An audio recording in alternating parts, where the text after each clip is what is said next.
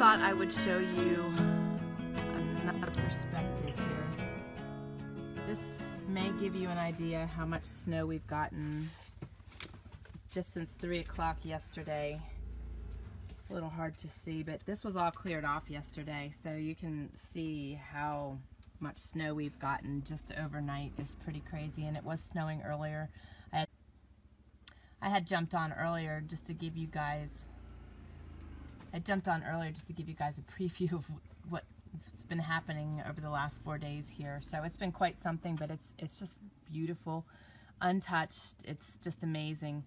So I thought I'd show you that. I know it's through the screen, but I didn't get a chance to shovel that yet, and I don't want to ruin the door. So I'm going to pop us back in the house here and show you around a bit more. Look out, missus. Get out of the way. There we go. Okay. I'm actually going to spin this around this way. Okay.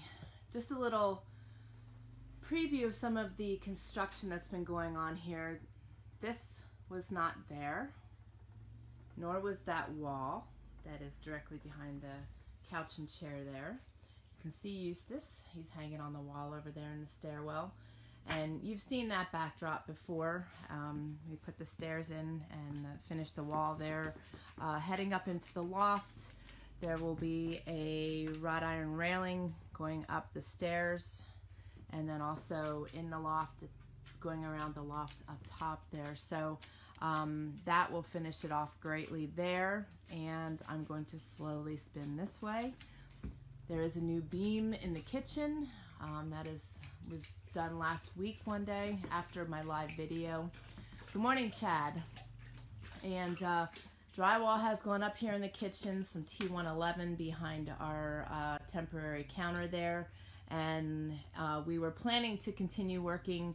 And good morning, Tammy. In the kitchen today, we will just have to see what goes on because there's a lot of snow to be moved. I know Chad moved a lot of snow last week, so it's just that time of year. You know, we didn't really have a winter, and now all of a sudden we're having one. Good morning, Angela. So things are progressing, and my house is still disheveled. There is just stuff everywhere, but it's coming along, and it's looking really, really awesome. It's so cozy, and just progress is good. So I'm going to flip this around. Okay, so I'm really excited. I've got some huge celebrations right now. I know this, for some of you, you're probably cringing when I say this, but I'm excited. I can actually shovel snow. Good morning, Kelly. It has been, well, it's been more than 3 years because I couldn't shovel it the year before because I was sick and had a hernia. My whole abdomen area was swelled up for probably about 2.5, 3 years as a result of my illness. My organs were swollen and very taxed, and as a result of everything being so swollen, there was no room for anything, so I ended up with a hiatal hernia. And I shared it with you guys before. You know, it just kept getting in the way. I have always been very active in working out. I've always worked my abs, and I'd do that, and the hernia would pop, and I would just be so uncomfortable for a week or more. And it was just a real drag. And living our life the way we do, it's really important that I have my core strength, and I didn't. And I just got really angry one day, and I asked God to remove the hernia in Jesus' name, and it was gone. And I know for some of you that might be hard to fathom, but God does miraculous things. That's just one of many that I've personally experienced, and I was greatly celebrating that this week because, for one, we moved the mountain boy into his apartment. Some of you have been following us and him on Bigger Than Autism, and he is in his place, so it is just the mountain man and I, and he needed help, so I was just so grateful, and it just feels so good. That is a form of exercise to me. That is a time with God, and it's just, I love being outside. I'm glad you love shoveling too, Tammy. It's just, it's so awesome. I absolutely love being outside like that, and that was just something I've always done on the farm. We would shovel and then end up on the porch with hot chocolate and a fire burning, and so, and I did light a fire the other night after shoveling and just sat on my swing after I unburied it, and I'm gonna have to do the same today. So this just simple pleasures, but I am really celebrating that because that is just huge for me, and I'm not having any real repercussions. My abs are a little tight, but my back is holding up, my arms are holding up, and the snow has been heavy. Yesterday I didn't do as well as the day before. The day before it was a lighter snow. Yesterday it was heavy. Today it's going to be heavy. So I'm just excited. That's progress, and it's just got to thank him. Got to thank him for everything. And also, guys, you know, we are being so blessed for our faithfulness to him and for following his lead when everybody else thinks we're nuts, and just totally trusting in him. He has just so greatly blessed us the last 2 weeks. It's really, truly insane. And all the things that are unfinished in the house right now need to be finished by the first, no later than the second week of March, so that we can get this listed. And one of those weeks in between is going to be a down week for us because we have other responsibilities. So we are going to be really crunching. And just ask that you keep us in your prayers for strength and endurance. And you know, it's real easy to get tired and worn out. I mean, we're really pushing between taking care of the snow and taking care of day to day, and then trying to get this done. And the guys have been working, but the snow has really made it very difficult this week because we need to make sure that we can get in and out of here, and Glenn's been helping some other people to make sure they are able to get in and out. So just a lot. It's a lot. So the thing is, you take one day at a time, as I've been telling you. And Monday was a minute at a time. Monday was a really weird day back here, but we were so blessed. But it was, you know, you gotta work with what you've got, and you gotta work it well. And that's what we're gonna talk about today. We're talking about what all this has to do with preparedness and homesteading. I've been talking about goals and planning and organization and decluttering and staying out of complacency and all these things. What does it have to do with preparedness? So if you guys feel that these videos have been helpful to you, please share them, especially while you're live, that we can get some other new community members joining us. But for those of you that are new to Trayer Wilderness, my name is Tammy Trayer. I am an author and a writer, a blogger, and we live 100% off-grid in northern Idaho. My son, my husband, and I embarked on our journey in 2010 and lived in a canvas wall tent for 8.5 months on this raw property while we were building our home. And we feel very led to educate on our lifestyle and share what we do here, the skills we use here, and we also educate at TrayerWildernessAcademy.com. And there will be a lot of new courses coming out, hopefully by the end of February. On that down week, I will actually be recording a lot. So, and I want to say right now to all of you, many of you we connect with outside of this Facebook Live. If I am not getting back to you right away in messaging for the remainder of the month, just know I love you and I thank you for praying for us and reaching out to us, because that is my biggest struggle right now, is keeping up with everything. It's just crazy. It's so crazy. But how are you guys doing? What are your struggles? What are your celebrations? I think that we should all have both. It's a common thing. We're going to have struggles. But the thing is, too, we need to keep our eyes open and focus on the gratitude. And that was something else that we've been talking about. And that plays a role in preparedness and homesteading, too, which I am going to start delving into in a little bit here. But I want to hear from you guys. Talk to me. Tell me what some of your struggles are. Tell me how you're progressing. And thank you, Chad. I appreciate that. Your prayers every day are so much appreciated. And they are being sent right back to you, my friend.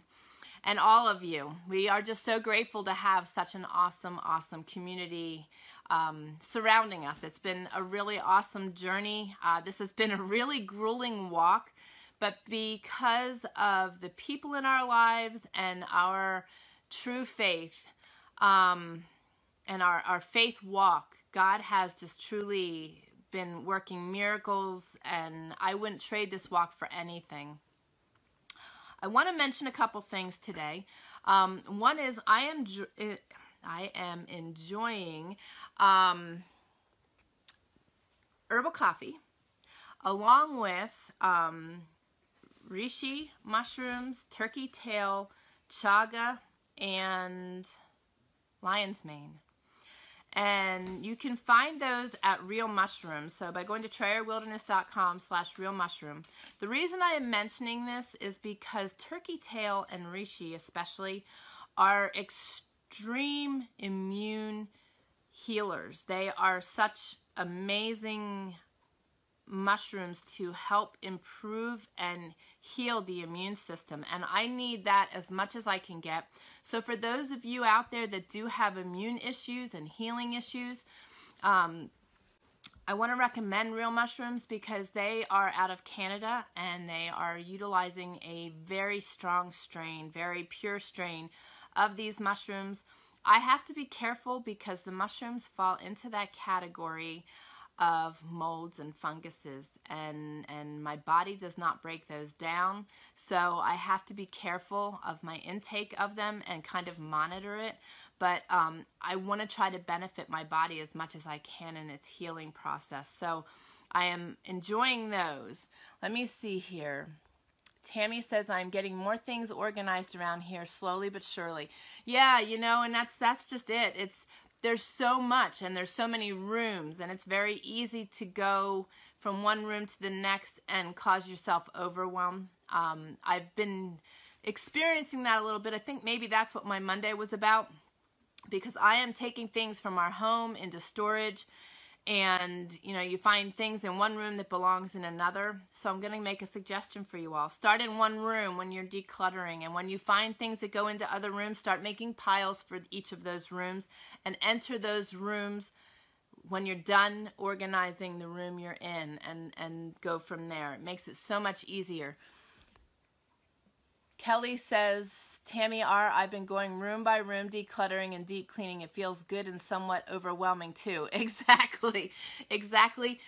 And I think it was you, Kelly, that mentioned it to me. It was either Tammy or Kelly on a private message that it's hard this time of year because you don't have anywhere to go with things. I have this huge box of stuff that's for sale, and that's another big blessing. We've been selling a lot of things. I sold my 1800s antique armoire this week, which was such a blessing. I've had that for 15 years, but it was quite the blessing and big help to help us purchase more materials to be able to finish this off. So as you progress through that, and it's funny too, the more you progress in your decluttering, I think the more you hit a point where you just want to take a big trash bag and you realize that there's nothing of value, even though there is value to it. You could maybe earn a couple dollars on it, or someone else could benefit from it.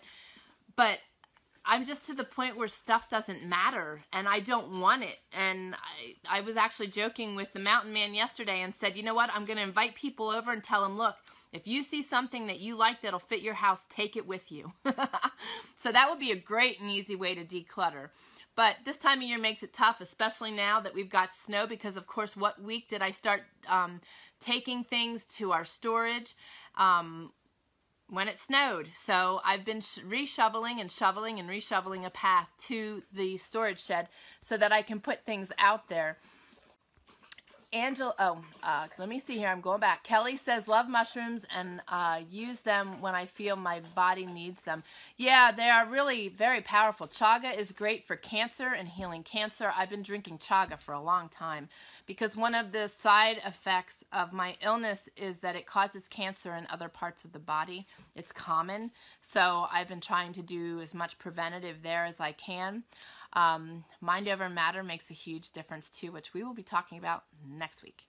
Angela says, we want to sell our place but have a lot of work to do to get it ready, clutter and repairs. Yeah, I hear that, Angela, and it's really crazy. You know, we've been trying to do this. We've been trying to work all summer long. The guys were milling lumber, so the lumber you see going up in the beams in the house were all milled this summer. And in preparation for our work.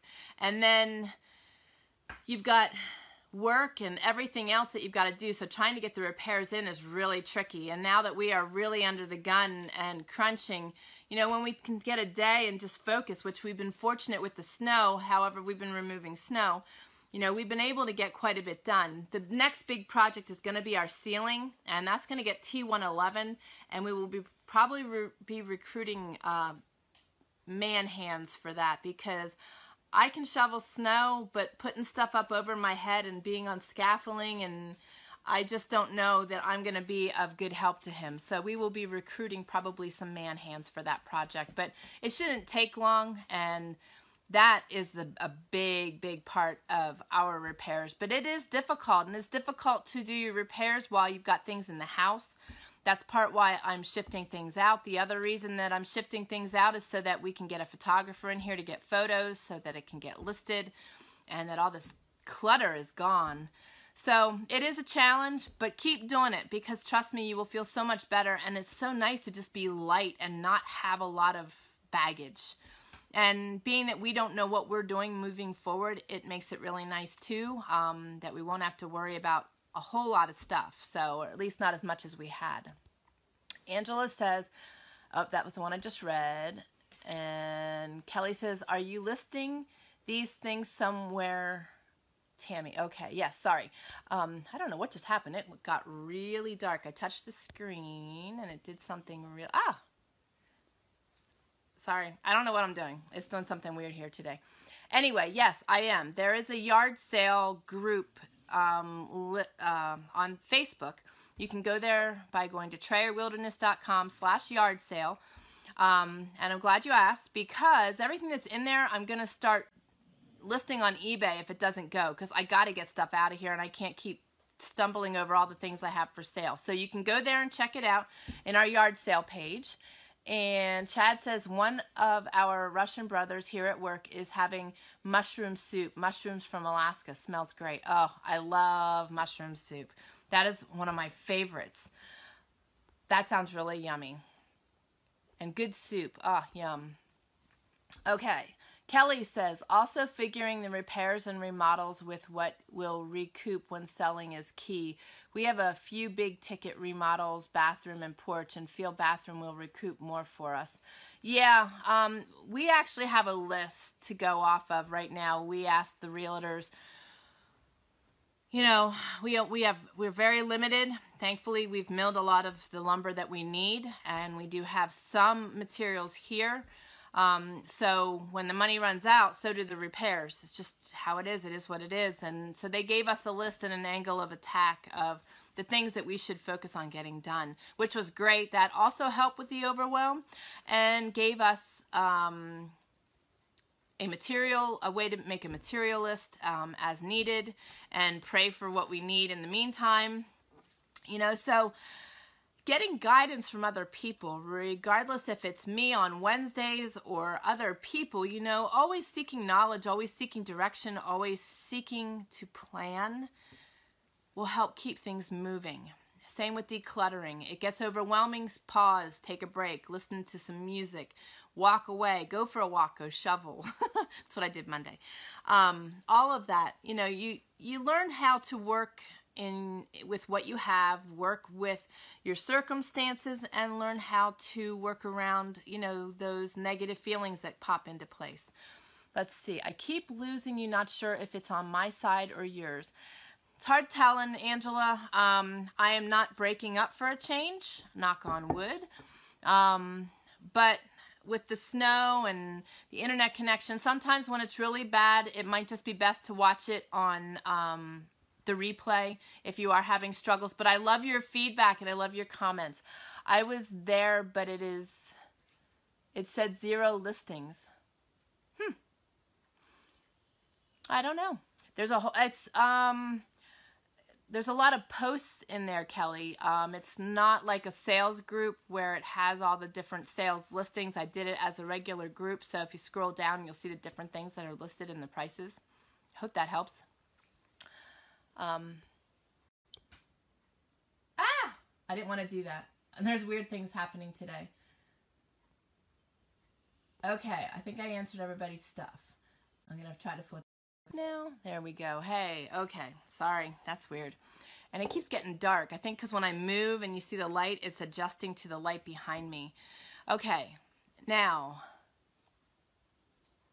Oh, thanks, Chad. Yeah, you do need to join the group. Chad said it might be private. It is set as private or closed. So just request to join. I don't recall if you're in there or not, Kelly. But yeah, it is a private group just because it's hard enough to keep up with everything else I've got going on. So I did it that way so that people could join. Okay, so with what we're talking about today and how all of this stuff that we've been talking about so far this year pertains to preparedness and homesteading. I'm going to give you an example here. We always have a plan, or try to have a plan. We have a backup plan, and then we have a backup plan for the backup plan. That's how we roll. We have to. We are in a great place here, and we are back in.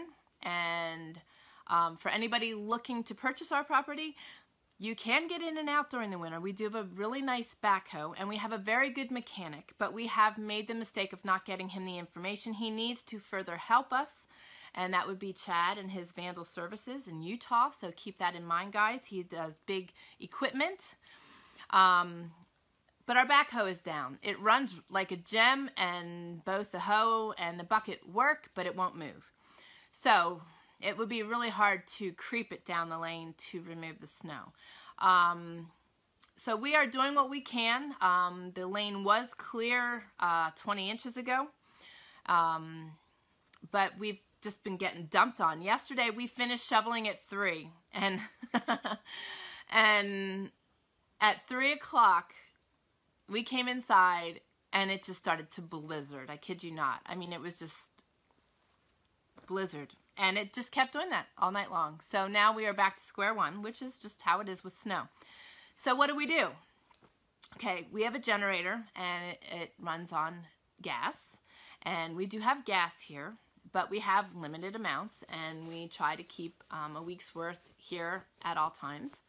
Well, with needing to use other equipment and utilize a four-wheeler and different things, we needed to use some more gas. So if we can't get out of here, right now the option will be to put chains on the truck and put your foot on the pedal, say some heavy prayers, and go. And don't stop between here and the gate at the other end of the mile.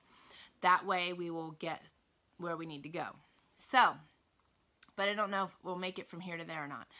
If we do, great, we can go get gas. If not, we will put a sled in the truck with the gas cans and turn around with snowshoes on, head back this direction with the gas cans, and walk 10 miles round trip to go get fuel. So you have things in place. You do things that you need to do as you need to do them to make things work, to keep things moving, and to keep going forward. Right, guys? We're moving forward. Hello, hello, Dianna, sweet friend. She says, hello, everyone. We are in Western New York State visiting our grandkids. It's quite snowy here, and the internet is spotty at times. I'll have to catch the replay. I miss being with you all. Likewise, we miss you too. Be safe and warm over there on the other coast. So that's the key, is moving forward and planning. That was one of the first things we got when we got out to Idaho, was our snowshoes, because we knew that we would need them more for play than for work. But we have done that 10-mile round trip multiple times on snowshoes, some of which led us to church on Sunday. And then we got a snowmobile, so we could do that. The snowmobile's down right now, though. It has some bearing issues, I believe, if I recall correctly. So snowshoes it is, and I can walk for forever. I just can't stand for too long or sit for too long, but I can walk for forever. So that's no problem. And it's a great workout. You see great things. We often see the elk and the moose and all kinds of different animals. But these are our options, and this is what we need to plan for. And we know that we get more snow back here. If we get a foot of snow back here out on the county road, they might only have 4 inches. We are in this little funnel that gets a lot more rain as well as a lot more snow. So, and we learned that early. So planning ahead is important. And the more we plan well to live life, the better prepared we will be for anything down the pike. And you got to believe that. You got to believe and understand that in survival situations, you need to be calm. You need to not be complacent, because if you are complacent, bad things will happen. You are basically a sitting duck. You need to be focusing forward. You need to have a plan in place. You need to assess your situation. You need to evaluate, maybe set some goals. Same with homesteading. Homesteading involves work. And I love my life. I would not trade my life and the work we have for anything. But if I did not have a plan and a goal, I couldn't even imagine what this place would be like. We have to plan, and we have to be prepared, and we have to focus forward. Angela says, very little snow here. We get lots of rain. Summers are sunny. My kids jump up and down when we get snow, usually only 2 to 3 inches. Okay, well, we've had a very mild winter. It mainly rained more than we got snow. And honestly, that's one of my struggles out here, is when we get a dreary winter. It is so gray, and I am so solar powered, and I love being outside. So when it's gray and miserable, it just gets gloomy, and I just love the snow. It's bright, it's cheery, it's a good workout, and honestly, I'm also very excited and celebrating because our view is the mountains, and when there is not snow on those mountains and we head into spring, we're basically screwed. That means our dry summer season is going to be very riddled with wildfires, and it's going to be really scary. So definitely pays to have snow this time of year and get the snow up on the mountain. And if we got 36 inches here over the last 5 days, that top of that mountain's got a lot more. So real excited about that. Kelly says, amen. Use your critical thinking skills and plan, plan, plan. Yes. So, you know, some people might be looking at our channel and going, all she's talking about is organization and goals and, you know, learning how to keep track of things. You know, that's kind of lame considering we're, you know, teaching preparedness and wilderness survival and homesteading. But you know what? This is the groundwork. This is the groundwork. You can focus through life and learn how to create habits that are healthy and good for you, to stay focused, to, like Kelly said, critical thinking and planning. Those are key things. Learning how to not be complacent and know that you've got to move forward, and know that you've got to be able to be quick on your feet, to think and to analyze and to organize. That's all important stuff. Okay, Kelly says I'm solar powered too and take 10,000 IU of D3 in the winter. You know what's crazy? In the summer months, it is so sunny and hot and dry here, and I know you guys have the same in Montana. And Idaho, I don't know about Montana, but Idaho is a state where majority of people are deficient in D3, and that includes construction people. It's really bizarre. You know, we're outside all the time, and our D levels are always low.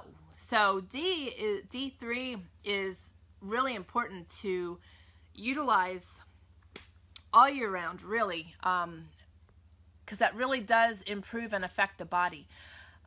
Let's see. Tammy says, I agree about snow. I'm so glad we finally got a bunch as well. And Kelly says, we're actually praying for snow because of summer wildfire season. Our winter in Montana has also been very mild. Yeah, and you guys had the winds and the wicked cold. I heard there were like 16,000 cattle that died over the last couple weeks with all the really, really cold weather. That's just insane. That's insane. But this is winter, and this is the thing. You don't know from day to day what is going to happen. While I am recording this right now, the mountain boy messaged me and said we lost power. And then he said, are you there? Are you hearing me? I know he's safe. He just doesn't have power.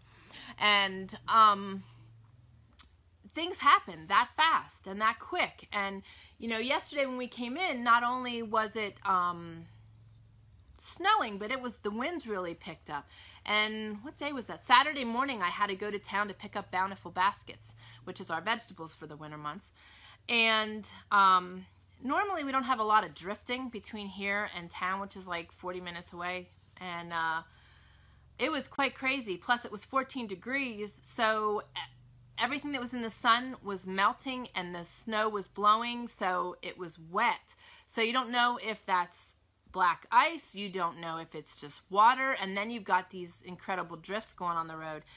So, you know, you never know, not just with the snow and the weather, but health and natural disasters. And, you know, God forbid it ever happened, but the grid going down indefinitely and not coming back up, you know, that right there would be a place where you would have to utilize these skills to such a degree. You would need to be so on everything. And that's what I want to teach you, is learning how to incorporate this stuff into your day-to-day and getting good at it. The biggest thing that I feel that we can do is learn to plan and learn to roll. Learn to roll with your circumstances. You know, the guys were supposed to work Monday. The guys were supposed to work Tuesday. Here it is Wednesday. They haven't worked. They can't get out. Monday, they could get out, and he plowed here and he plowed elsewhere, but it took all day. You know, so you've got to learn to roll. When our power, you know, if anything happens to our power, we've got to roll. You know, we've got to learn how to do things with nothing. And that has happened to us once while we're here, only because a breaker blew. Other than that, for the last, this will be 9 years, we've never been without power.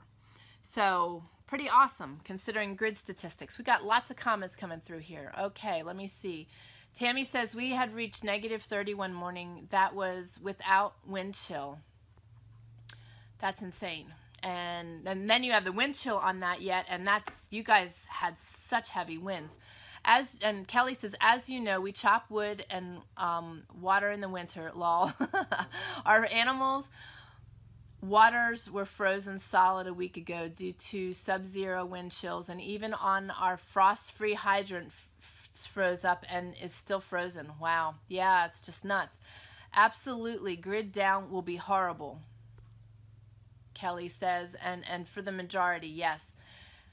And that was Angela says, our well pump is electric, so when power goes out, no water. So far, we don't have a generator.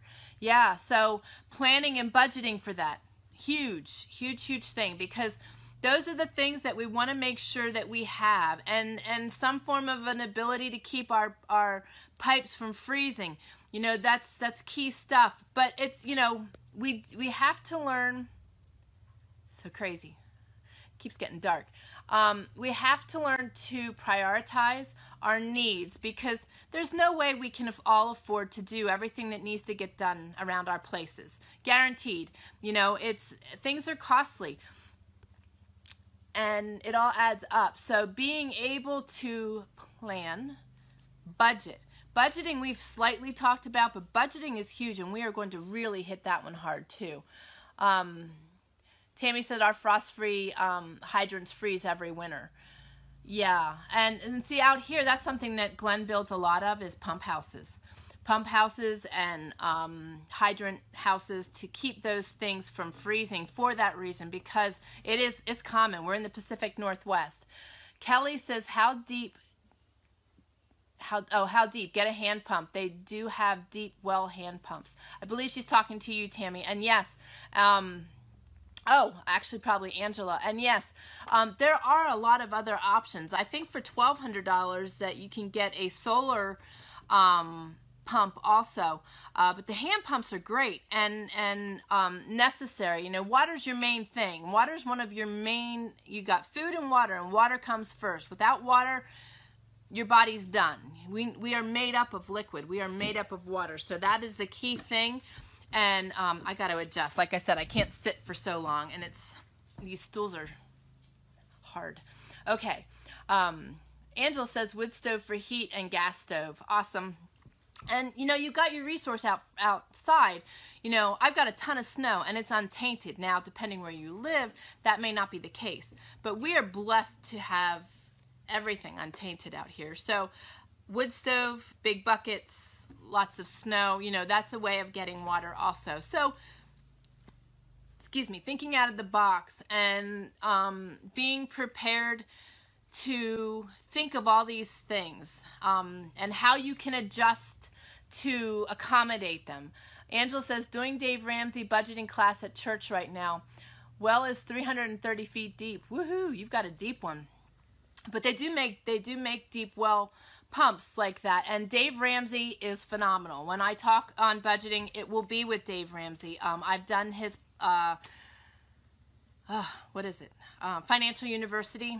And I just love his materials. I listen to his podcast. So surrounding yourself with knowledgeable information and gleaning from people that are teaching good things is an awesome way to continue our journey and always seeking new knowledge. Let me see here. Kelly says, we've opted not to have a generator other than for a few weeks help. We're looking at solar generator for long term. Okay. Yeah, and generator would be needed. Okay, are you saying, Kelly, the generator would be needed for the deep well pump? Is that what you were referring to?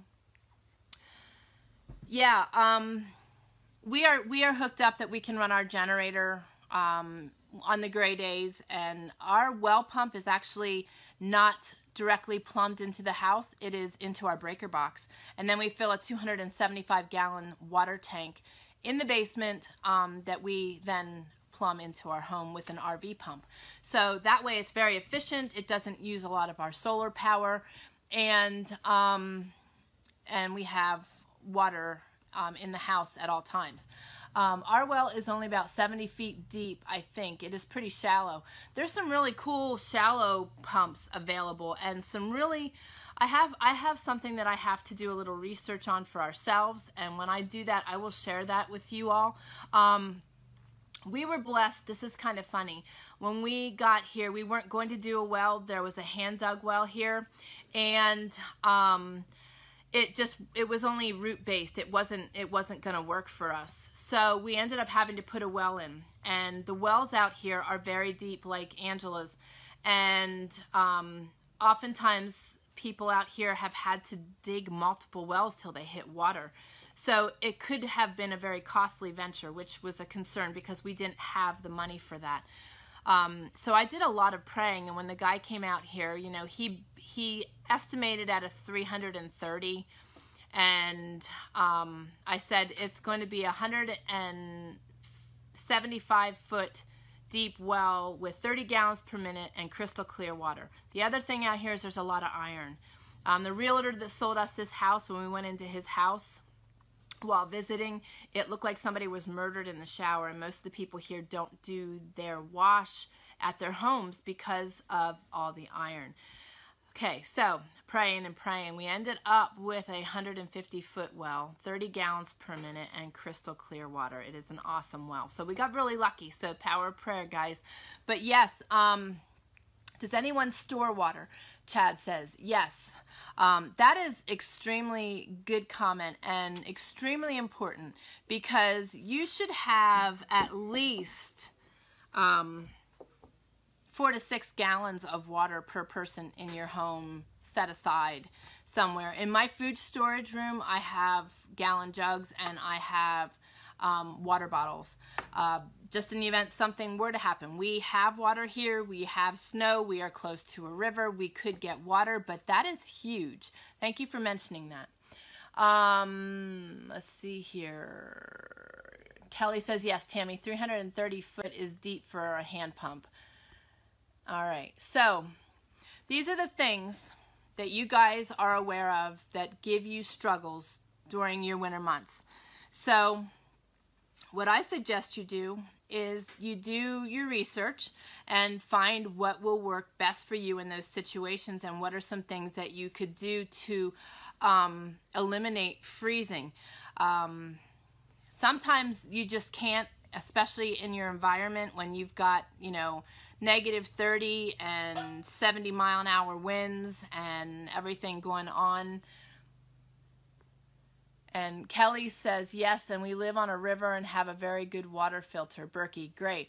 Awesome, Chad. He says he has 4 55 gallons. So that's absolutely awesome. Having as much water available if you don't have access to water. Chad's in the city, or outside of the city. So being able to have that water, because if the grid were to go down or your power goes out for more than 3 days, you know, even a day, if you don't have water, you're sunk. Plus, you know, if things go down, like not last year but the year before, we had a lot of rain, a huge amount of rain for winter, and we ended up with major mudslides out here, roads just totally disappearing.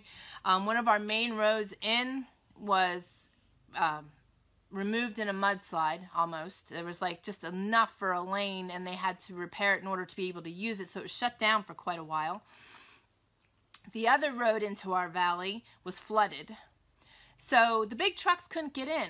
And if you live day to day in the grocery store, or even week to week in the grocery store, you're going to end up in a situation where there's nothing on the shelves and there isn't going to be water. So you need to really think about those things and plan and prepare. But all of what we are talking about pertains to the unexpected and preparing for our homesteads and our goals and our futures of our homes. You know, everything we are learning will help you to be able to, in a very healthy, organized, no stress way, be able to prepare yourself for when things do happen. And then when those things do happen, there won't be the stress that there would normally be, because you are in a situation where you are learning to roll with the punches. You are learning to be prepared. You've already got angles of attack in place for things that are a struggle for you. And that makes life so much better. I couldn't imagine living by the seat of my pants. I used to say that we rolled by the seat of our pants, but it was at our pace that we rolled by the seat of our pants. Not how we viewed things, not how we prepared for things. We have always had a plan in place, a backup plan, and a backup plan for the backup plan. Always. That's just how we are. Now, there's been a bunch of comments. Let's see here. Okay. Angela says, we have looked into collecting rainwater, but Oregon laws apparently don't allow it. The rain belongs to the state. I know. Isn't that great? And that's something else that we've really got to focus on, guys. I'm going to say this just briefly, but there have been a lot of things going on in our country. For example, with the abortion laws that are changing. And, you know, we have local legislation. And what I am finding is the people that want to argue the benefits of these laws, like that one right there, that are taking our rights away, they want to argue them, and they are arguing them based on what they've heard. But the majority doesn't read the laws and the legislation. And the thing is, we need to stay on top of that. There are many states that you cannot live off grid because it is illegal. They don't want you off the grid. They want your money. They want your tax money. We need to pay attention to what is being done around us, or more of that is going to happen. How ridiculous is that the state owns the water, and let me guess, they're doing nothing with it, but they're not allowing you to utilize it and collect it. It's ridiculous, and it drives me absolutely nuts to the core. We really need to pay attention to what is going on around us and stand up for our rights, because as they start taking little things away, that's just opening the door for them to then take bigger things away. And I heard it put this way the other day on a video by the Patriot Nurse, and I thought it was phenomenal. We are like the whack-a-moles. Right now, all the legislation that's going into place, they're putting new stuff into place like that fast. And they're sneaking things in. And those are the things that are being snuck in legislation, and we miss out on it. So guys, we've got to pay attention to what is going on, not just at a state and federal level, but at a county level too, because there was legislation put in place here for animal abuse, but it is limiting us homesteaders as to what we are able to do on our land, and it is allowing them to come in and infringe upon what we do on our property. So, and you know, in communicating on that, that was another situation that people just, they don't know what the legislation says, but they're going to stand up for it because of the animals being abused and not realizing what else it's removing from us. And I will be the first one to say, my animals are my family. I don't want my animals to be injured or anybody else's animals to be injured, but you need to read the legislation. I'll get off my soapbox, but that has been something that has been going on recently that has just been stirring me up. These, you know,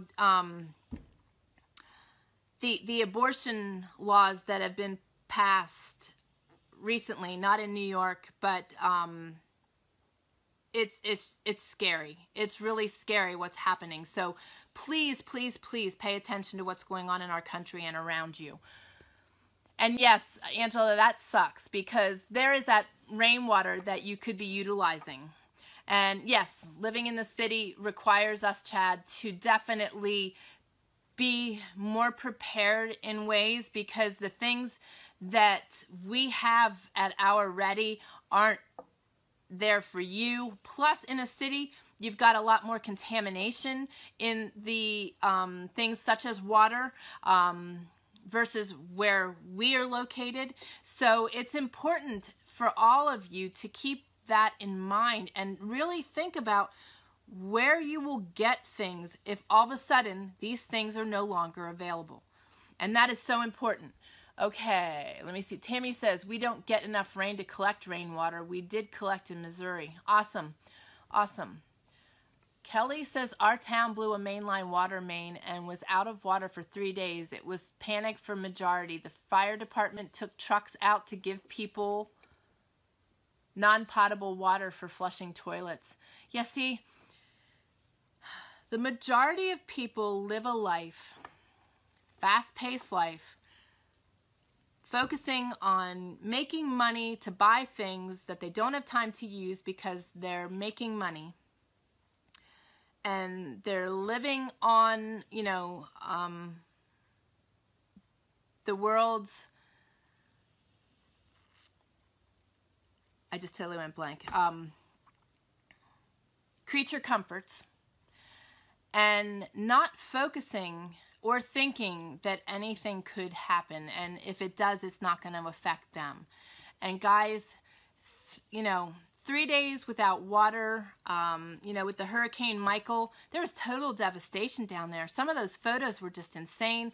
I follow a fellow that was down there, and he said, you know, how he walked into a store, the store's shelves were getting bare, and, you know, it was really, there was no way to get trucks in. They were on their last fuel for their generator to keep the store running.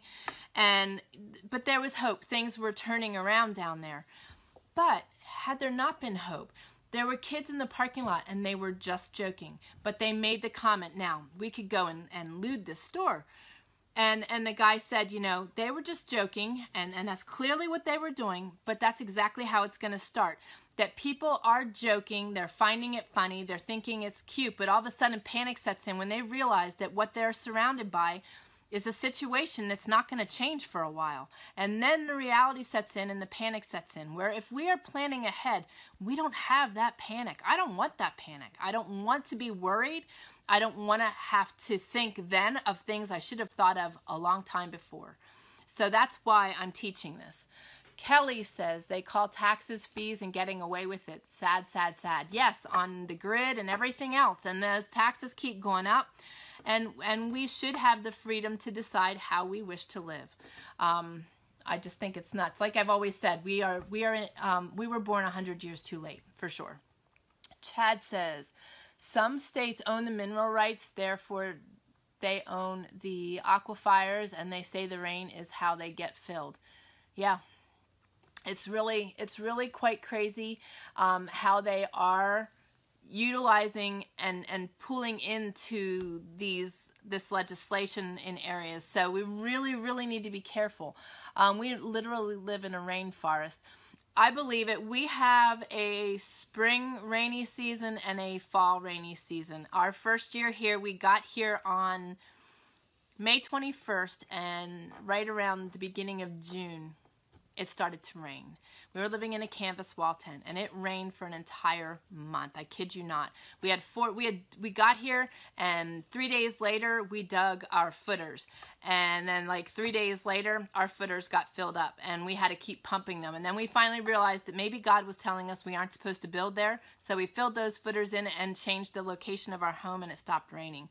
But we do get that month of rain every spring and every fall, and it's clay out here, so it is just one muddy mess. And other than that, though, we don't get a lot of rain in between, especially in the summer. So, you know, gathering water would be useful for us for our garden greatly. We didn't put that into place. That was the game plan. And also feeding our animals, but we did not put that into place. I got sick, and we just kind of had a halt on everything. Chad says, no sound for me. Ooh, that's weird. You can't hear me? There we go. Okay, I'm back. Okay. The mountain man would be like, oh, that's good. Just kidding. Okay. Kelly says, or they fall back on big government will take care of them. It's sad beyond sad. Yeah, you know, it really is. People think that the government is going to come in and take care. And, you know, sadly, we also have big pharma in that too, in regard to that whole scenario of things. And it's a really scary situation. There are so many people dependent on what is around them, what is available to them, and don't stock up anything, as well as, like you said, depending on the government to just be there and take care. And that's not going to happen when everything goes to heck in a handbasket. Mimi says, I'm sad that I really can't run a homestead of my own anymore. I would really love it, and I'm sure I'd probably be a lot healthier than I am right now, but my health took a dive after I left my, I imagine, let me see if it'll let me click on it. Mimi, I can't see the whole, darn, I can't see the whole thing, but yes, and you know what though? Keep this in mind. You can homestead from wherever you are. Whatever resources are available to you, whatever you are able to do in the space you are in, all I can say is do it. Do it, do it, do it. We are going to be in a situation when this house sells that we truly don't know exactly what we're going to do. It's going to depend on what the house sells for. It's going to depend on what God directs us to do. The initial plan was to build a 20 by 20 tiny house and just pause for a year in our life and build that and just exist for a while, get back on our feet. But maybe that's not what God wants for us. So we have a tentative plan. And if we aren't able to do that, we're going to live in a small camper if we're able to. And, you know, but who knows? You know, God could say, you know, okay, your house is sold. Now you're going to Guam. I need you on mission. You know, and I would love to do a mission trip. I would love to be able to do that in my life. And, you know, so I don't know what God has in store for us. But the thing is, live your day-to-day doing the things you love to do and doing whatever you can do, the best you can do in the situation that you're in. I think that, you know, being able to raise 6 chickens is better than, you know, having nothing. And maybe meat rabbits or whatever the case may be, growing a small vegetable garden, even if that means on a porch in different pots. You know, do what you can do where you are, because oftentimes people wait to be in this perfect scenario, and that perfect scenario is never going to happen. It may never happen. I mean, I'm a very optimistic, positive person, and I try to will things to happen in my life if they are lined up with God's will. But, you know, ultimately, not everything on my list and on my checklist is going to happen. And we need to be willing to accept that and roll with it and do what we are able to do otherwise. Not having expectations is an awesome thing in life. Really, I learned that on the farm, and I thank my dearest friend Julie for that, because she told me that when you have expectations in life, you have a lot of disappointment. Gosh, that is so true. I mean, that was just kind of like a smack in the forehead kind of comment. That is so true. So I live with no expectations of people, of life around me. I might have expectations of myself, but I think it's more goals and plans, not necessarily expectations. I have a to-do list, not expectations. And I hold myself to high value, but that's morals and ethnicity, I think. You know, my ethics. So I don't think I have expectations of myself. And not having expectations of anything else around me makes my life so pleasant. Oh my goodness. So I want to encourage that of you guys too. Now, let me see here. Chad says, whoop, here we go. How about getting hurt or losing a job? Store food, water, fuel, staples, and stay out of debt. Okay, really good. Really, really good. Okay, 2016, well, it was actually 2015. This is what it looked like. We try to keep at least 3 years of food in our food pantry at all times. I'd have to say it's probably more than that most of the time. 2015, I'm out for the day delivering 3 cords of firewood with the mountain boy. We loaded them, we unloaded them, I felt great. I come in for the night and we sat around the fire and I had absolutely no strength in my hands. I went from lifting 75 pounds on a weight bench to not being able to pick up a quart jar half full with oatmeal in it. Reality. It went that fast, and it was a real eye-opener. And we went 7.5 months without an income. We made it to Georgia for extreme life-saving surgery that was very costly. We stayed there for 17 days. Now, we are in debt. We are in medical debt. But we never starved. We made it to Georgia by the grace of God and by faith. And we always had a meal on our table. Several times this year, right before hunting season, about 4 weeks before hunting season, we ran out of meat. We were blessed with meat by one of our dear friends. Now, I could have eaten what was in our food cache. My guys are meat men. I think it's just a guy thing. They're meat and potato guys, you know, and they work hard. They need the protein. So my guys don't do real well without meat in their diet. But God provides. We got our freezer filled in hunting season. You know, I think that the more we focus on being prepared, the more prepared we are for what comes ahead. The other thing is this. This is really important, and I know, Chad, you totally get this. We need to be prepared, but not so prepared that we remove God from it. And what that looks like to me is that we are always looking to God for guidance. We are always focused on God, but we are preparing and doing our due diligence. But that does not mean that we don't have faith in God to provide. If God tells us to wait, we wait. We've waited in January. It was a very awing time. We listened to God. God put us in a very scary place, a very, very scary place. But we knew that we were hearing his voice because the mountain man and I both were hearing it. And we both got the same instruction. So we honored it and we listened. And God strips us sometimes and he takes us to those scary places. When we went 7.5 months without an income because Glenn couldn't work while he was taking care of me. I couldn't work in the state that I was in. So, you know, when we prepare and we follow Dave Ramsey's mindset too of having $1,000 in an emergency fund and 6 months of bills in savings, you know, when that happens, we're much better off and we will remain debt-free. But when you're in that circumstance and you're not in that position and all of a sudden it all falls apart, you end up where we are. Like I said, I would not change where we are for anything. There's been so much growth and so much amazing stuff. But that place God put us in January, he blessed us so greatly in February so far for our faithfulness. So being stripped sometimes creates empathy in us. It creates experience in us. It enables us to help others by sharing our journey, sharing our walk, sharing our experiences.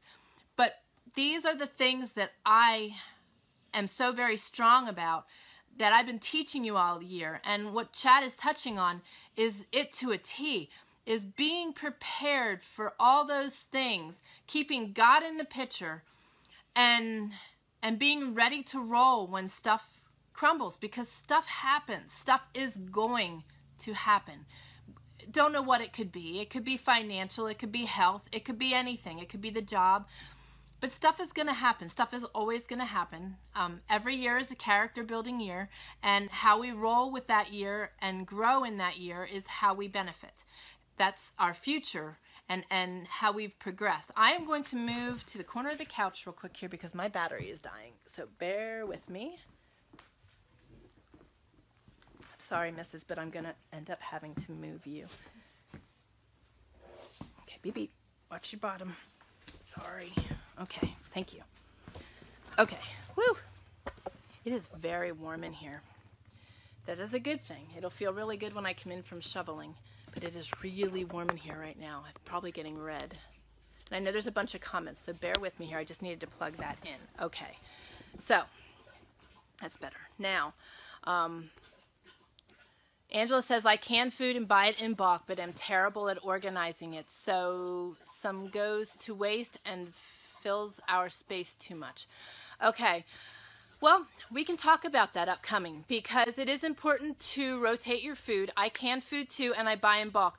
One thing I am finding it to be very important, especially I was setting up the Mountain Boy in his place with his food, and it's important that you recycle that you circulate your food, and learning how to do that and to you know, put it on your to-do list, maybe, you know, once every 3 months, once every 2 months, that you go through your food supply. It's really important because you want to make sure that you don't waste your hard-earned money and that you're not filling up your space with things that you don't need anymore.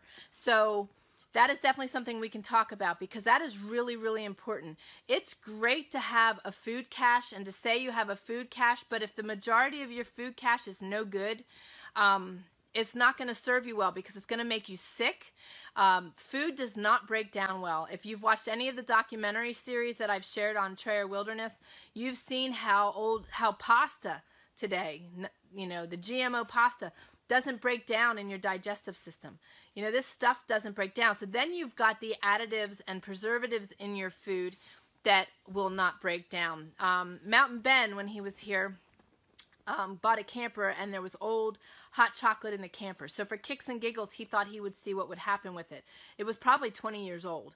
So it was way old. But he dumped the powder into a cup of hot water and there it sat. It never dissolved.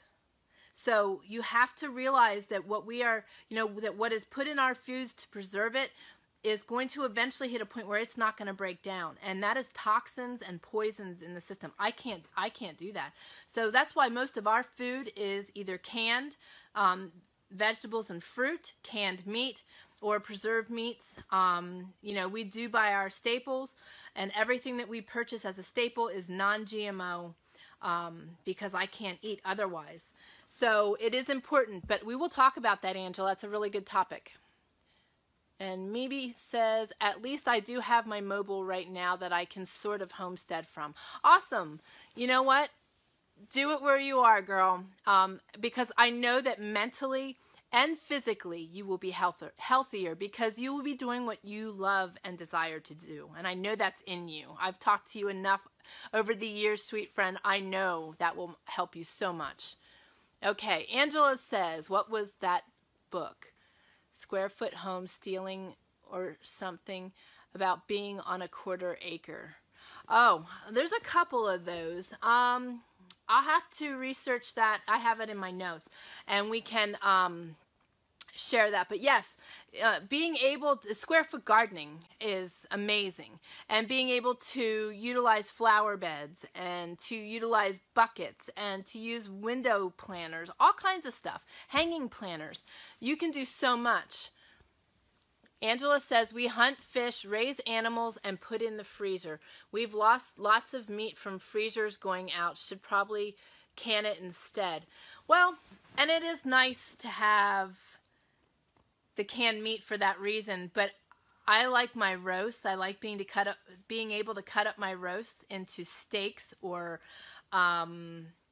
we do stir fry different things. So I do enjoy having my big roast, my neck roast. I did do a video. I believe it was a video. I know I did a blog post on it, but how a quarter can save you thousands or hundreds or thousands of dollars. Take a canning jar, one of the jelly jars. Put water halfway in it and put it in your freezer and let it freeze. And then put a quarter on the top, or any kind of change, a penny, a dime, doesn't matter. You put it on the top of that and you put it in your freezer. And that way, if the power goes out, you will be able to tell how thawed things got and how bad things got. Like, say you're not at home and you come home and the freezer's been off, and you panic because some stuff is thawed. But by seeing where that coin is in the water, if it's at the bottom of the jar, it's likely that everything is thawed and damaged. If it's just down a little bit, it just slightly unfroze, at that point, I personally wouldn't throw it away. I'd refreeze it, or I'd pull out what has thawed and I'd can it. So that's just a tip for you. Sometimes it's total loss. I realize that. And that does suck, because that's so much meat. And I know what it takes to harvest them and to do all that work. So that is very difficult. But yes, canning. I mean, we did 113 quarts of venison. I think that was 2013, because we had, I think it was 5 deer that year that needed to be canned because the moose filled the freezer. So really good stuff. Okay, Penny says, and hello, Penny, God expects us to do the work and by our side while we do it. Amen. Amen. That is totally it. And, because I've had people say both sides of the spectrum to me that, well, God doesn't want you to be that prepared. He does want us to be prepared. He wants us to do our work. He wants us to do the due diligence on our part. The part where he doesn't get removed is that we keep seeking him in all of our circumstances. But we are supposed to be prepared. Are you like a popsicle? No, I'm not. Kelly says, yes, we lived for 6 months almost solely from our pantry due to medical bills and travel. We were out of milk and I prayed. Later that afternoon, a dear friend showed up with milk. She said she probably was prompted. I can't see the rest of the message, but that's fantastic. That's phenomenal. And that's just it. We prayed because we didn't have any meat in the freezer, and our friend provided. So, God answers our prayers, and that's just it. In those circumstances, when we are preparing and we are doing our due diligence and things happen, there is great power, great power in prayer, guys. My journal, by the way, I am excited because I told you my journal was something that I'd always start and never be able to continue. I haven't missed a day. And this journal is going to end up being a book. I am quite certain of it, because the things that have been happening on our day-to-day, you just can't make up. And, we give you glimpses of our life, but if you guys could see what the day-to-day is like and the pace we are running, it is just insane. When we sell this, we will both be just sitting and going, greatly. I know we both will. Okay, here we go. Chad says, God provides to everyone every day. If you wake up in the morning and your heart is pumping, he has provided. Amen. And you are breathing. Exactly. And he will truly provide for all of our needs. He will take care of us. He is a loving God. And so if you are a Christian, you do need to do your due diligence. You do need to do your work. You do need to be prepared. You do need to think of yourself and your family. And you need to seek God's direction for that. Like for us, he told us to wait in January. In January we waited. And, we did not have the funding to buy milk. We didn't have the money to buy eggs. But God is providing. We had plenty of food. We did not go hungry, and as a matter of fact, when we pray for our meals, we are in awe at the good meals that we are having. Preparation provides that for you. I have all my spices, I have all my raw ingredients. I can make anything we need, and I am teaching the mountain boy how to do the same thing. We did his grocery shopping for him. He had to stay here and keep an eye on the house and the dogs. We had to run, and it was an all-day affair, so we just picked up his grocery list.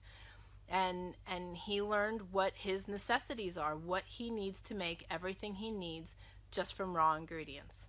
So it's really awesome when we can teach our children that, and that our due diligence, our preparedness, and all of that trickles down into our children. So they see what we're doing, and they understand it, and they learn it, and teaching it is just as important. So, you know, make sure you include your kids in your planning and your goals and your budgeting.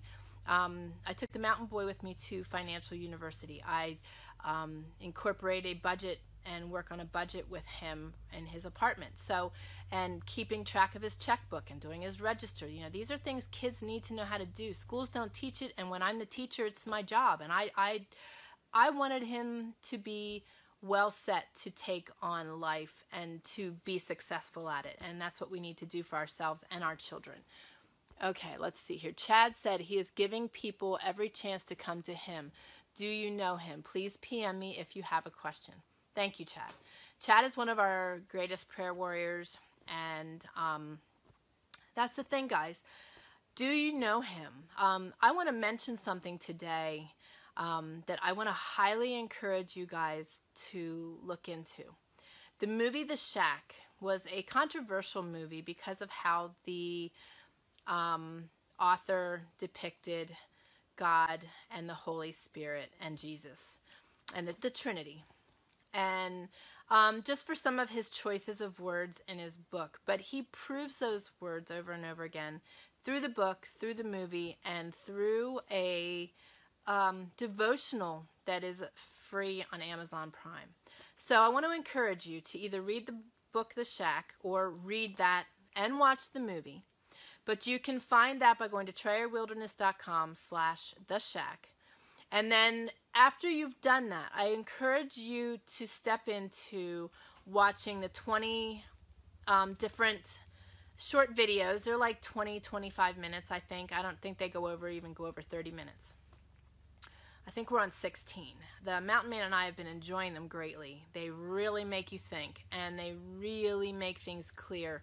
And if you are new to Christianity, I think it's a really awesome tool to help explain things. If you have been a Christian for a long time, I encourage you to walk into it with an open mind, because he does prove his points, and it's really, really interesting, and just really a healing tool to get over forgiveness, for one. That is what the main precedence of the book and the topic of the book is about, is forgiveness. But TrayerWilderness.com/The Shack and TrayerWilderness.com/The Shack Revisited. I will put links below. I wasn't intending to mention that today. That was going to be a separate video. But since we're talking the way we are, I really want to encourage you guys, and since Chad brought that up, and PM Chad, he is a great example. He walks it, he talks it, so does Tammy and Kelly and many of the people on here. And you can private message me, you can email me at survive@TrayerWilderness.com for prayers or to know more about Jesus, because I couldn't imagine my life any other way. I couldn't imagine my life without him in it. I couldn't imagine where we would be walking this walk, because our faith and our trust in God is what is enabling us to keep a positive mindset, knowing that the outcome of this situation is going to be awesome, because he's not going to leave us to be hurt. He's going to help us, and he's going to love us, and he's going to love us on this journey. And he has, and he is, and I fully trust that. So if you guys know people that could, you know, that need the Lord, or that you yourself have questions, please don't hesitate. It is an amazing walk, and like I said, I couldn't imagine life without him in it. So thank you, Chad. That was awesome. Tammy says, I have to run, need to get the cat and dog to the vet. Take care, everyone, and God bless. God bless, beautiful friend. And Penny says, bad gut health. I'm not sure why you said that. Is that because you have it, or a result of some of the food issues I was talking about, and some of the things not digesting properly? But bad gut health can be huge in creating sickness and all kinds of things. Healing starts in the gut. So that is something I talk a lot about as well. That's also why I am doing chaga and some of the mushrooms that I am doing, not only to, well, the immune system starts in the gut. So healing the gut, and that is why I am taking the mushrooms, because I am working to heal my immune system with the turkey tail and the reishi mushrooms. Okay, let's see, quarter in a jar. Yes. Yes, that works great for the freezer. And can it or possibly dehydrate? Yes, for sure. Dehydrating, freeze drying. I'll tell you what, my friend got one of the Harvest freeze dryers. Wow. Wow, wow, wow. I do like eating freeze dried food, and I do utilize Thrive dehydrated foods and freeze-dried foods, and you can find that by going to TrayerWilderness.com/thrive. But I've never tasted such good freeze-dried food as I did from the Harvest that you do at home. It was amazing. But yes, however you can and whatever suits your family the best, preserve your food, because preserving your food is going to help you and the longevity of it greatly. Mimi says dehydrating and vacuum sealing are really good things to do too. I have preserved a lot of food that way, even to the point of having food left over and having to throw it out because it got too old. Maybe it ended there, so I couldn't see the whole thing. Hello, Cindy. Okay, just wanted to wish you a happy Valentine's Day. Why, thank you, sweet friend, and right back at you. All right, and Angela says, amen. God is good even when we don't understand what is going on. For sure. And you know what? Sometimes you just got to give up questioning why and what and how come and why me. I don't even use those words anymore. When stuff happens, I just roll. I don't question. I don't have, like I said earlier, I don't have, just totally went blank on the word, but expectations. You know, we can't question God. There's purpose in everything. I'm a true believer in that. There is absolute purpose in everything that happens to us, whether it is going to help us personally or whether as a result of our walk it's going to help someone else. So absolutely, you guys are just awesome. So powerful today. So powerful. Penny says food issues you were talking about. Okay, yeah. So the gut, that stuff corrupts your gut, and then you are stuck in a situation of bad health. I mean, a poor gut health will actually cause autoimmune issues as well as cancer and other illnesses. So our gut health is important. So eating well, eating good quality food, eating food that has not expired for too long, and preserving our food properly is really, really, really important. Fermented food is really good for your gut too. I can't do fermented foods. I can't do kefir. I can't do kombucha right now because of the fungus mold thing. So it really stinks because I had a huge thing of kombucha brewing. So Tammy, are you foraging your mushrooms and turning into powder or making tinctures? Actually, these I purchased from Real Mushrooms. You can find them by going to TrayerWilderness.com/realmushroom. They are out of Canada, and they are utilizing the biggest company out of Canada's mushroom as its source. They are the purest that you can get, and when you go to the health food store, those are the places that they would recommend to you. I am not growing my own right now. With our chaos, it's just not an option, but I really wanted to try to build my immunity. I actually feel that I might have skin cancer at one spot, and I don't have the time or the funds to get out right now to get that checked, so that's part of why I'm using the turkey tail. As well as building my immune system. So I am going to go get that checked. But the thing is, I heard really good results with the turkey tail and that it has the ability to heal such things. So rather than jump on that, I wanted to try and see if I could heal it naturally. And chaga, yes. Chaga we actually do forage our own. That is on the birch trees.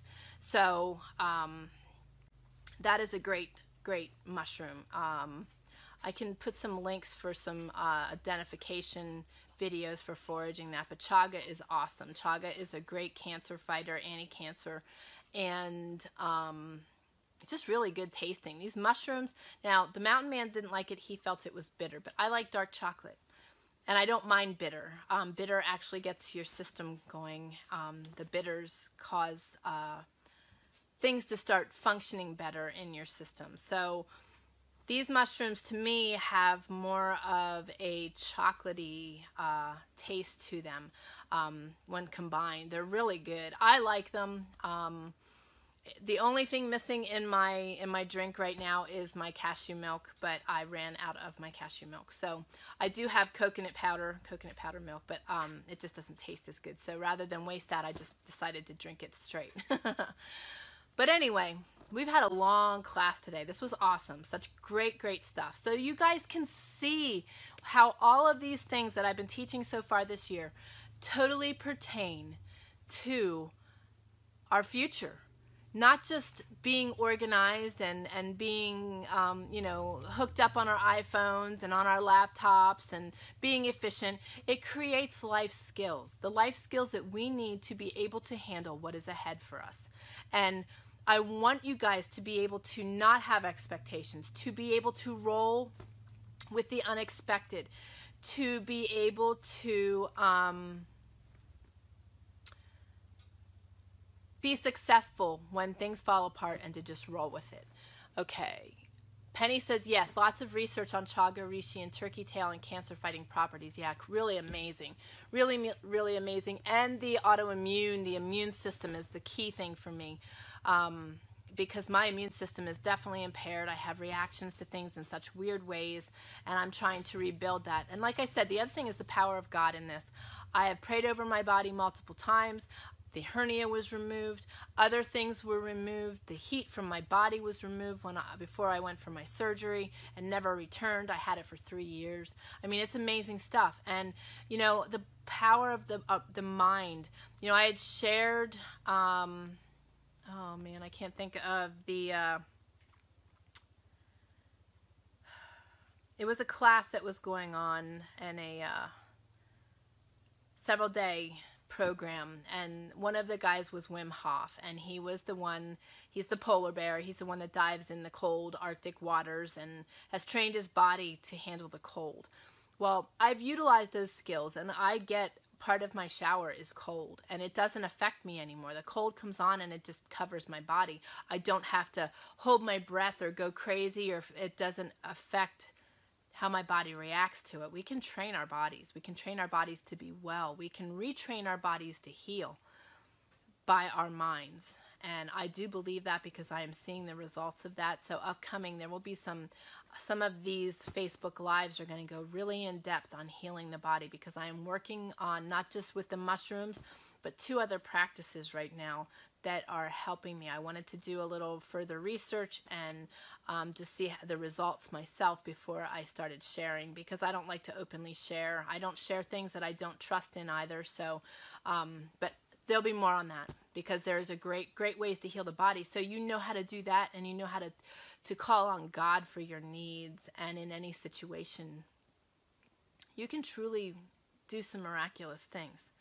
And I give God all the glory on that, because he's directing me to these things too. So Kelly says, Tammy, do you body check things? We find this very useful because our bodies know what we need. Yeah, I do muscle testing, and I can also utilize a couple other applications in testing what my body is able to take. I've also completely removed everything as far as food from my body. And then I have brought it back in. The Daniel fast has been a blessing to me, because it is nourishing food, and all of which my body likes. My body is very sensitive to food. Eating has been very overrated for me. There's like maybe 10 things that I focus on eating most of the time. You got to be careful that your body doesn't kind of get its own allergic reaction or immunity to foods. So I try to break it up quite a bit, but and greens and the Daniel fast is very, very healing. But yes, I do body check a lot, and especially with supplements and the different things that I try, because there's a lot of different things recommended to me often, and my doctor in Georgia has a really huge gift of healing, and she has helped me a lot with that journey. But when I was 14, that was one of the things that I got first involved with was muscle testing and iridology and just knowing to listen to your body. And that was one of the first things the doctor said, because Austin loved pickles and tart things. And he said that especially in children, they know what their body needs. So if they're craving something odd, it's because their body needs something in it. And pickles were very good. It's a fermented food, you know, the acids and stuff are good for the digestive system. So it's just pretty interesting. But yes, very much so. And it's important because I feel, especially where I'm at with all that I've got going on, you know, I've got to be really kind to my body and not overdo it and overdo things to it. As a matter of fact, wanted to mention this too. For those of you out there that are dealing with the same thing that I am, one of the things I have found is that my body is handling the shoveling very well, but what is happening is I am excreting silicone in a very heavy way. It's really crazy, and what happens is my body feels rigid, and I can take my fingernails and it feels like I'm pulling shards of glass out of my skin. So I still have silicone in my body, and it is excreting and coming out of the skin, which I am greatly celebrating. And later today I will soak in a needle soak, which is something that is sticky that actually pulls that out of my system. It's really quite amazing. So while I am shoveling and stirring things up, I'm going to try to really detox heavily. So that's awesome and a great celebration. So many good things, so much going on, so much good stuff, and our perspective and our way of handling them is going to make life so much easier, not just in our day-to-day living, but whenever anything comes down the pike. So guys, I really want to encourage you to realize that fine-tuning these skills that I'm sharing with you will make your life so much less stressful when things get out of hand. So keep that in mind. I'm going to read something to you today. I think this was the one. Yes. Okay. Nehemiah 4:6. The people had a heart to work. It takes heart. In San Diego, there's a famous attraction called SeaWorld. If you go there, you can see ducks on roller skates, but when you get close to them, you realize that their hearts aren't in it. You may smile, but a lot of people are like that, just going through the motions. Don't be one of them. If you want your life to count, find a cause greater than yourself and give your all to it. Do you recall the story of Nehemiah? He risked life and limb in order to rebuild the wall of Jerusalem. Even though faced with threats and obstacles, he finished the job in record time. How did it happen? Because the people had a heart to work. In 1828, copy of Webster's Dictionary defines courage as that quality which enables us to face difficulty and danger without fear or depression. Then Webster adds the words of Moses as he transferred leadership of the nation to Joshua. Be strong and of good courage. Do not be afraid, for the Lord your God is with you wherever you go. Okay, first I have to say, I am like so fascinated that the Webster's Dictionary had Bible verses in it. That is just so cool. That is so cool. I would love to see that. Okay, and then at age 120, Moses was still telling the people of Israel, you gotta have heart. Why? Because anything worth having is worth fighting for. It takes heart to deal with a child's willful defiance, or face your own fears, or pick up the pieces of your life and start over. It's easy to talk about what's wrong, but it takes heart to do something about it. And where does that kind of courage come from? God. So talk to him today. I just thought this was really fitting, because we need to have heart, and we need to have courage. That quality which enables us to face difficulty and danger without fear or depression. So building ourselves up to a place that we are rock solid on God and ready for whatever comes our way. And it is these simple skills put into place daily, made habits, and learning the life skills of just handling the unexpected and not having expectations. And first and foremost, more than anything, looking to God always for direction. I just think this is very fitting and very outstanding. And be strong and of good courage. Do not be afraid, for the Lord your God is with you wherever you go. Wherever you go, guys. I wish that you all could see the things that we've walked out already. You know, we do our videos, but our day-to-day is where it's happening. And the only way you guys would see that is if we had a 24/7 camera on, that you could see how the world falls apart in the morning and how God just builds it back up by the end of the day. I mean, it's just awing. It's just awing. The stuff that has been happening to our family. That's why I said a book is coming, because this has just been beyond words and beyond expression to me at times. So Chad says, I'm just going to say this. God came down to earth in the form of his son. Jesus lived as perfect man on earth, and he gave himself as a living sacrifice for our sins. He died and 3 days later rose. Now it stopped there, but that's just it. God died for all of our sins. He is there for us. He loves us. He died for everybody, and we all have the same opportunity. We are all saved, in all honesty. We have all been saved. We have human choice to accept that we've been saved and understand that we are worthy of his love, because he died for our love and his love for us. So guys, you have the choice today that if you are not looking to God for your direction, that you can be just like the rest of us. You were saved and accepted and loved just as we were. And it's an amazing, amazing gift. And like I said, I just couldn't imagine my life any other way. Thank you for sharing that, Chad.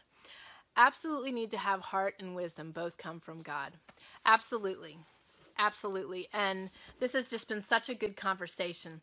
And I'm just so grateful for you all, because you add so much to the table in these conversations. And you also inspire some of the future classes that we have too. You know, our conversations, they're growth. We grow in learning from one another and being there for one another, praying for one another, and loving each other as we are. You know, it's such an awesome thing. And that's the same thing that we have from God, that he loves us wholeheartedly, always, and that he is not the creator of evil. He does not do evil things. This planet has the enemy on it, and the enemy is what is dominant here unless we call God into it. And we are removing God from everything. And that was part of my post this last week, was that, you know, we are removing God from everything, and then we wonder why everything's falling apart and going to crap in a handbasket, and why things are being approved that shouldn't be even an option, and all that crazy stuff. So I encourage you, you know, share your testimony with people, share your experiences with people. You know, we need to be a light. Through us being a light to others, we can pull more people in to the greatest blessings on this earth. And the thing is, we need to call to him. We need to call to him regularly, because the enemy is going to seek and seep in. I'm going to read this one quick, since we are talking about that. And then I'm going to jump off, because the mountain man needs some help out there. Today is Wednesday. Where are we? Okay, I'm pretty sure this is it. Yep. Okay, Ephesians 2:6. He picked us up and set us down in highest heaven in company with Jesus. Be an up person. In order to become an up person, you must do these 3 things. 1, expand your concept of God. How? By reading his word and getting to know him better. Be like the little boy in Sunday school whose teacher asked what he was drawing, and he replied, God. The teacher said, but nobody knows what God's like. Confidently, he replied, then you will when I'm finished. What is your God like? Loving or judgmental? Distant or available? Limited or powerful? Your concept of God will determine your confidence in him, so spend time getting to know him. And it says that, but I'm going to add, in his word. 2, recognize Satan's limitations. The devil is the world's oldest loser, a former employee of heaven who got fired because of arrogance and who is headed for destruction. And the only power he has over you is the power you give him by remaining ignorant of his devices. The Bible says, submit yourself to God, resist the devil, and he will flee from you. So much truth in that. You have power over Satan. Use it. Guys, you got to tell him to get lost when he's wrecking your world, because he's going to try every day to wreck it. 3, see yourself as God sees you. He sees you not just as you are, but as you will be. If you've been conditioned by past experiences to see yourself as worthless, starting now, you can change your self-image by believing what God says about you in His Word. When you have His opinion, what else matters? And you can read Jeremiah 29:11, Isaiah 43, 1-3, and Ephesians 2:6. As you work on these 3 things each day, you'll become an up person in a down world. So I thought that was perfect and very fitting for what we were talking about.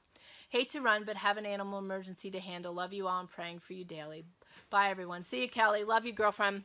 I am going to pray, and you guys can get back to your day-to-day. And Kelly said also, absolutely need to have heart and wisdom both come from God. All right, guys. I'm going to say a prayer here. Papa, I just thank you for being present today and for your word and your promises, your mercy and your grace every day to all of us.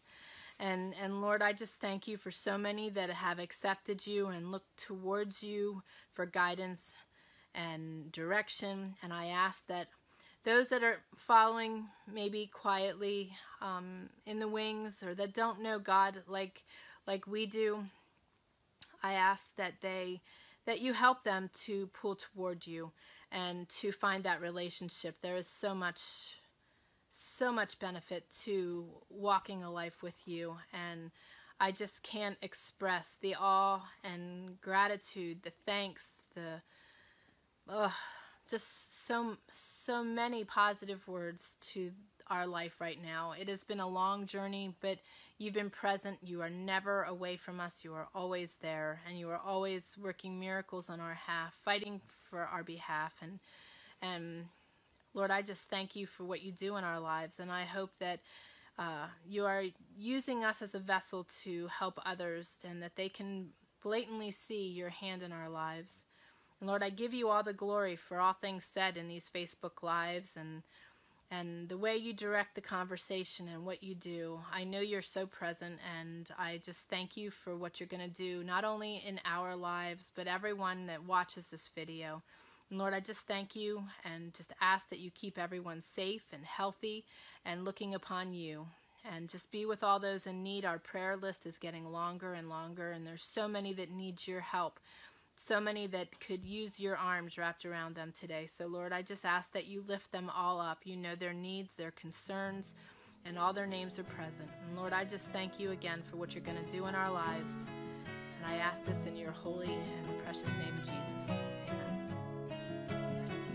Okay, guys, I got to get out there and shovel and help my man. So you guys have a fantastic day. Thank you for your presence. Thank you for your love, your prayers, and for contributing. We have an amazing community forming here, and